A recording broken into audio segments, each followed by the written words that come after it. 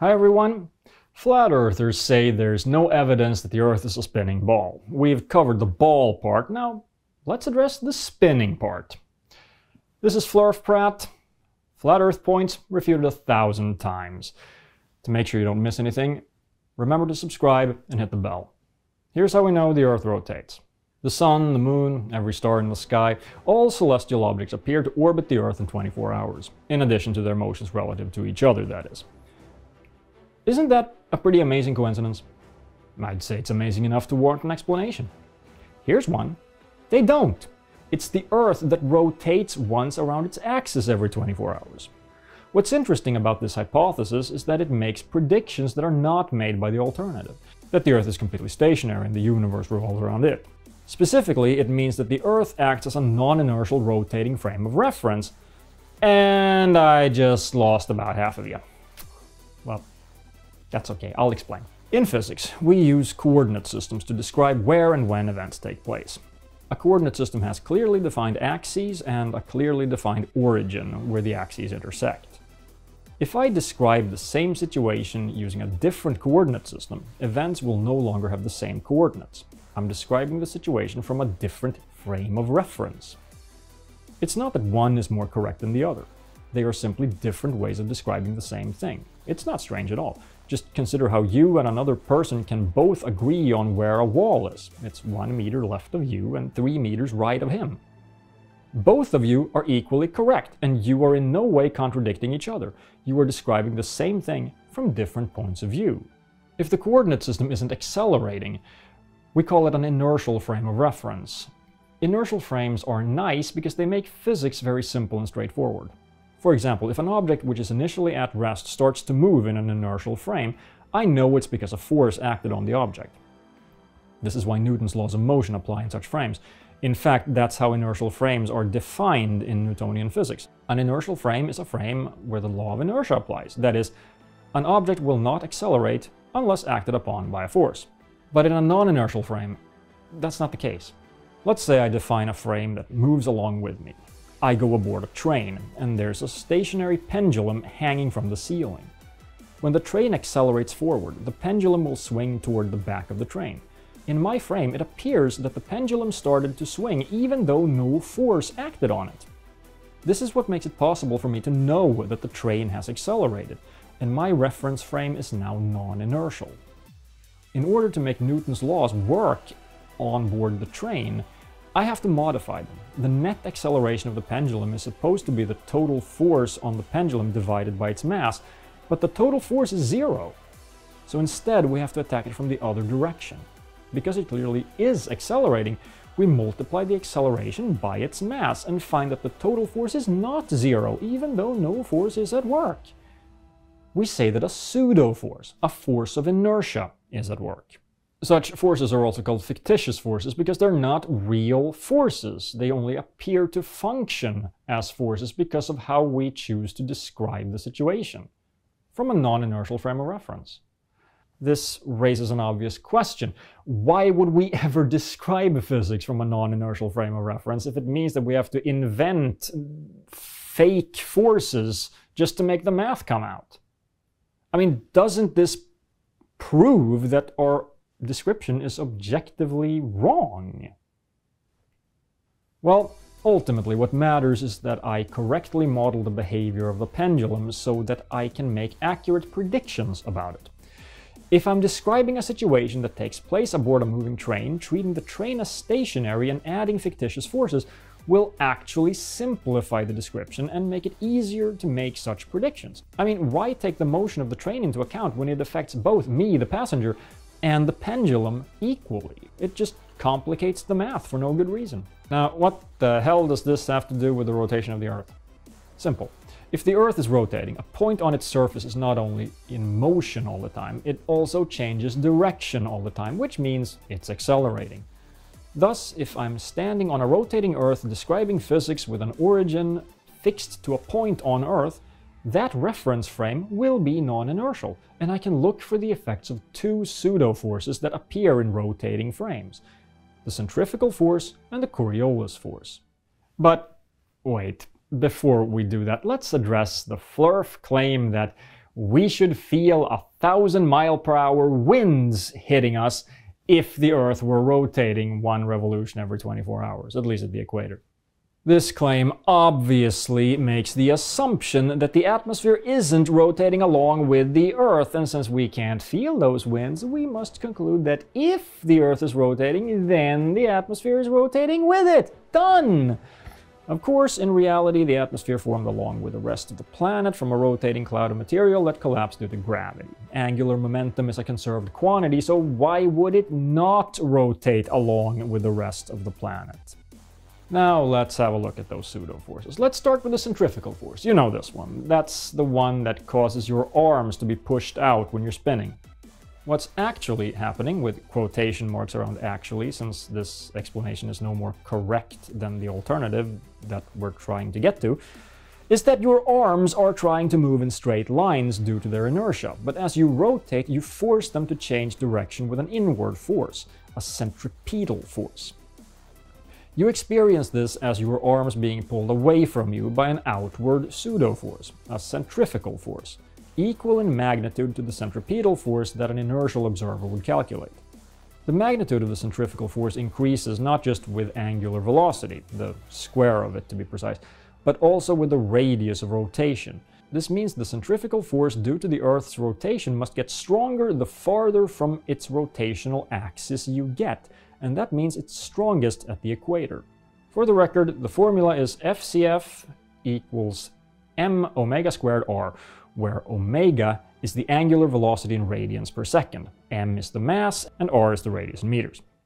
Now, I know Flerfs don't believe in gravity, but they must acknowledge that an object falling freely on Earth, near its surface that is, will accelerate down at 1 g, that is, 9.8 meters per second squared. That's simply an empirical fact. I know Flerfs tend to ignore empirical facts when they don't like them, but I'm pretty sure they agree with this one. It's also an empirical fact. This is only true in two significant figures. The real value varies between about 9.78 at the equator and 9.83 at the poles at sea level. Since r, the distance to the axis, is 0 at the poles, the centrifugal force is 0 there. But at the equator, the distance is the Earth's equatorial radius, and the force is directed outward, that is, directly opposite the pole of gravity. So 1 revolution every 24 hours in radians per second, square that, multiply by the radius in meters, bang, we get an outward acceleration of 0.04 meters per second squared. That's about what we'd expect. The last 100th is due to the Earth not being perfectly spherical. Looks like we found our centrifugal force. Score 1 for the Earth spinning. But of course we can't settle there. Let's look for the Coriolis force as well. When a body moves inward on a rotating disk, its inertia causes it to keep its tangential velocity. But points farther in have lower tangential velocity, so this results in an increased angular velocity, causing the body to veer off in the direction of rotation. On Earth, which supposedly rotates eastwards, that is, counterclockwise as seen from above the North Pole, this means that objects moving away from the equator, that is, toward the rotational axis, will turn east. Similarly, objects moving toward the equator will turn west. Is this what we observe? Well, before we answer that, let's go over some misconceptions about what exactly we should expect. Flerfs have argued that if the Earth were rotating, it would be impossible to play tennis. This shows that they don't understand how slow 1 revolution in 24 hours, or 0.004 degrees per second, is. Yes, the Coriolis force affects a tennis ball, but to simplify the math to the point where high school physics will suffice, we can calculate the upper limit of the expected deviation. In reality, the effect depends on the location, specifically the latitude, and the orientation of the court. But the worst case scenario just happens to be the easiest one to calculate. The court has one end on either the north or south pole, and the ball's entire velocity vector points both north or south, depending, and also radially in or out. This makes the equation high school level simple. The Coriolis acceleration is 2 omega v, where v is the velocity of the ball. A tennis ball served at, say, 60 meters per second will take 0.33 seconds to travel 20 meters. This gives a Coriolis acceleration of 2 omega v equals 8.73 millimeters per second squared, which over 0.33 seconds results in a deviation of half a millimeter. So clearly the Coriolis effect is not a problem for tennis. The effect is completely negligible even given the worst case scenario. It's a little worse for snipers. Worst case scenario, a sniper fires at a target standing at the North Pole from say a kilometer away with a bullet that travels at say 800 meters per second, about twice the speed of sound. It takes 1.25 seconds for the bullet to reach the target and it will deviate by 9 centimeters. That's something you'd have to compensate for if you want to be sure you get a kill shot. But still, the effect is so small that someone unaware of the effect would probably shrug it off as the sight being misaligned. Which incidentally is how one would compensate for the effect. Align the sight accordingly. Flurfs seem to think that the bullet should deviate by hundreds of meters or something like that. And that's not what anyone who has studied this stuff expects. Now, if we want to look for the Coriolis effect on Earth, because the force is so weak, we need to look at systems that are affected by it for much greater time periods. Winds and ocean currents are great examples, and they behave exactly as one would expect. Winds blowing toward the equator veer off to the west, and winds blowing away from it veer off to the east, causing the air stuck in between to begin to rotate clockwise on the southern hemisphere and counterclockwise on the northern hemisphere. This is clearly visible in hurricanes. The Coriolis effect also sets the direction of the jet streams. Simply put, when hot air blows north from the equator, it also expands due to its temperature, losing density and thus rising. Its motion away from the equator means that it will move toward the Earth's axis, resulting in an eastward Coriolis force. A similar effect occurs farther north and south. The result is that at high altitude, you will find bands of strong winds blowing east with the Earth's rotation. This affects flight times.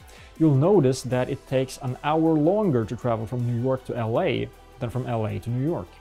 Flurfs will claim that the Coriolis effect should result in the plane going from New York to LA should find LA being shot towards it, ignoring the plane's inertia and the fact that the atmosphere follows the Earth as it rotates. But of course this simply isn't what anyone who understands the Coriolis effect expects. The Coriolis effect also affects a Foucault pendulum. A Foucault pendulum is a pendulum that's free to rotate, so that it might swing north-south at one point in time and east-west at a different time.